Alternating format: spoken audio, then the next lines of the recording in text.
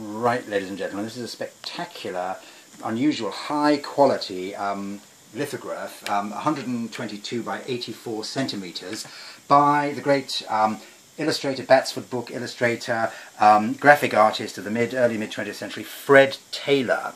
It's rather unusual. In fact, it was designed for a railway poster, but this is in a different form. Let's just look at it folded up.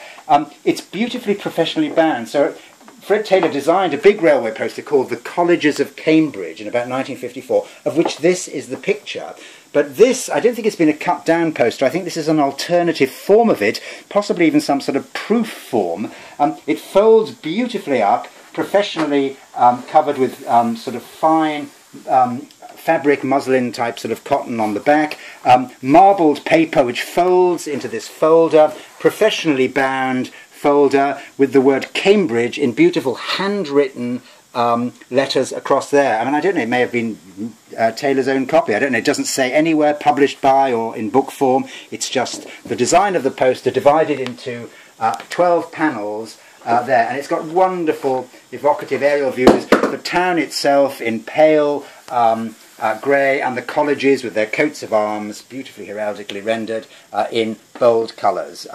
Currently, Sanders of Oxford, a very distinguished print shop that specialises in academic posters of this kind, railway posters, is selling a copy of the poster with its title for £1,500. My starting price for this different version is rather less than that. Thanks very much indeed. Bye.